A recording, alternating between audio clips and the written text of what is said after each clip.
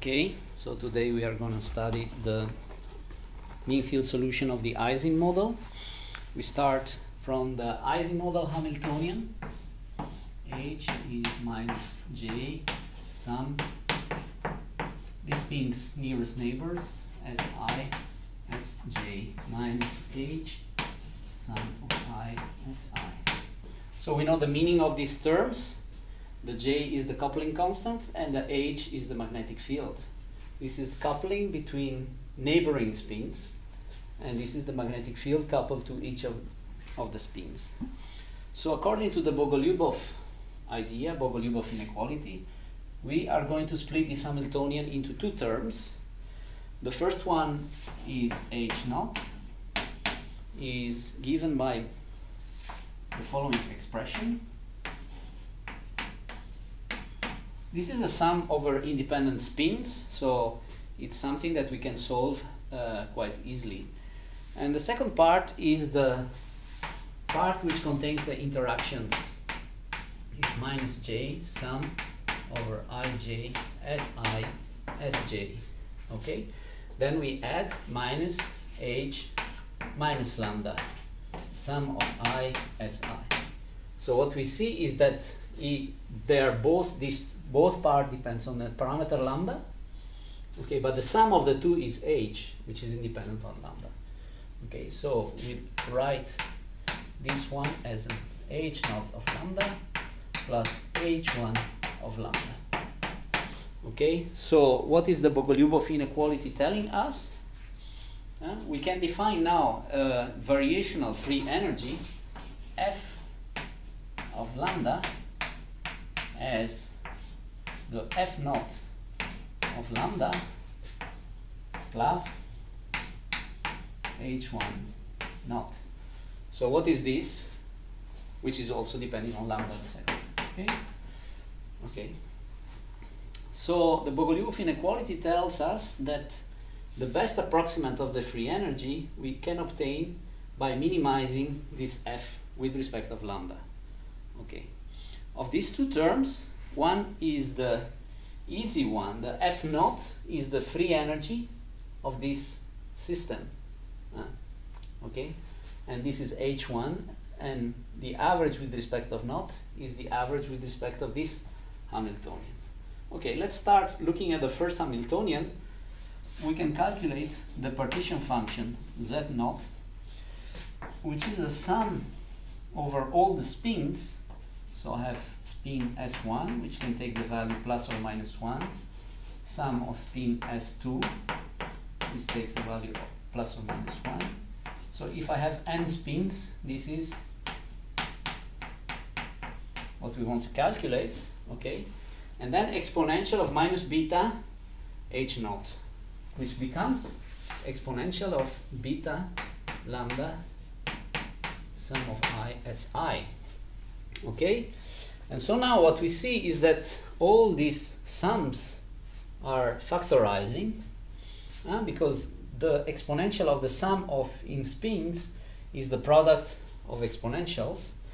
Therefore, all these sums are identical, and I can write all this as one sum, okay, of exponential of beta lambda s, okay, to the nth power. This is something what we have seen. This is a system of non-interacting spins, okay? And this one I can also write 2 times hyperbolic cosine of beta lambda, okay, to the n power. Okay, this is the result of the first part of my calculation. Therefore, this free energy, the free energy, is given by minus, so I can write it here. So what I'm calculating is the first one, the free energy F naught of lambda is equal to minus kBt, the log of this, okay? The n comes out of the log,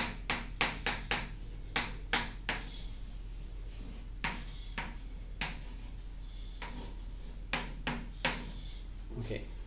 So we have done the first part of the calculation, this calculation. So now I think I can erase this bottom line because this calculation is done, is a calculation of the partition function of non-interacting spins, and that you see here is n times the partition function of one spin. Okay, so let's erase this. We remove this.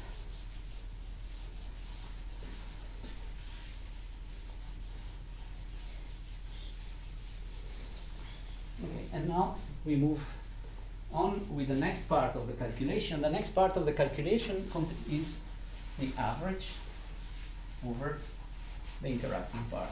Okay. Good. So we have to average this one. Okay, this one is this term. So it contains two averages.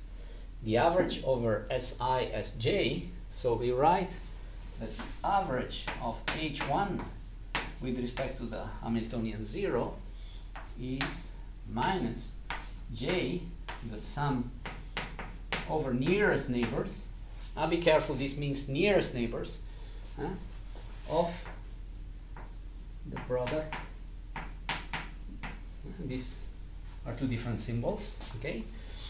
Minus H minus lambda, sum of I and the average of SI 0. Okay? So now we have to calculate these averages. What are they? Okay? This is the product of two spins.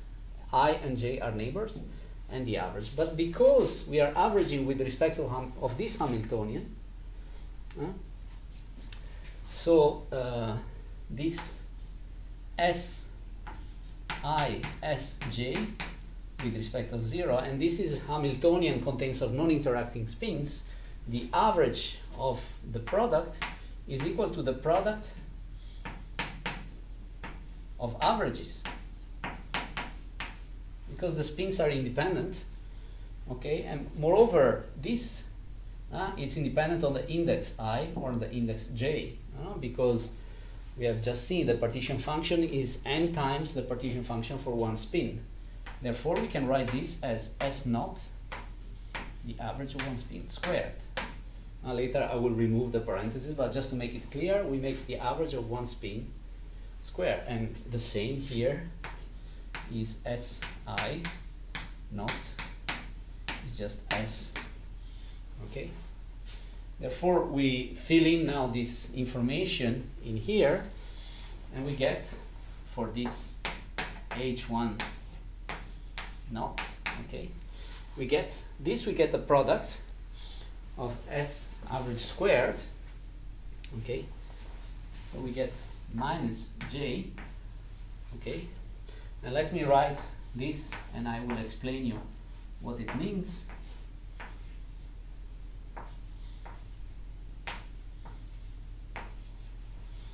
Okay, so the product of these two, this gives me the S naught squared, and just every of these gives me this term. I have to count how many there are. How many terms do I have in this sum? This sum is summing over all neighboring spins. Okay, so if I am on a square lattice, each spin has 4 neighbors. Okay, namely this spin has this neighbor, this neighbor, this neighbor, and this neighbor. So if I have, and I use the letter small z, do not confuse with the capital Z, to say how many neighbors there are of one spin. So if I have a square lattice, these are 4. So I can also write this 2 times the dimensionality of the system. D is the dimensionality of the system. If I have the Ising model in 1 dimension, I get that every spin has 2 neighbors. Then Z is, D is 1, then Z is equal to 2. Here, Z is equal to 4. Okay? So N counts how many spins I have, and Z is the number of neighbors, but then I have to divide by 2, otherwise I count double. Okay?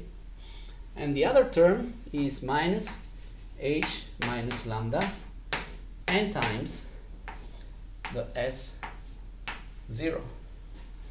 Okay? Good. So we're almost there, and now we have to say what S0, the average of this, is. Okay.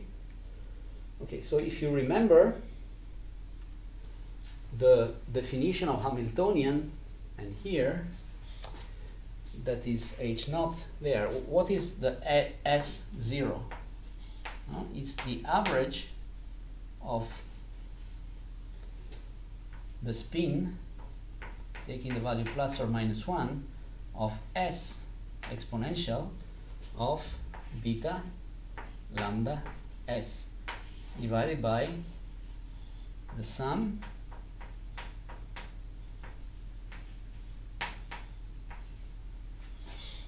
but this is nothing but the derivative with respect of beta divided by lambda of the log of the partition function. Which partition function? The partition function for one spin, which is 2 times hyperbolic cosine of beta lambda. Okay. So when I differentiate this partition function with respect of beta, I get lambda S out, therefore I have to divide by lambda. Okay.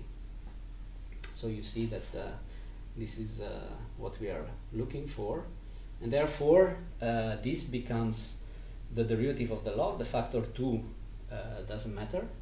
Okay, this derivative of the log, I rewrite it on top of this part. So if I differentiate the log, I get 1 over hyperbolic cosine, and in the numerator I get hyperbolic sine. So then I get the hyperbolic tangent here, if you do the calculation, of beta times lambda. Okay, and this is our starting point for the next part of the calculation.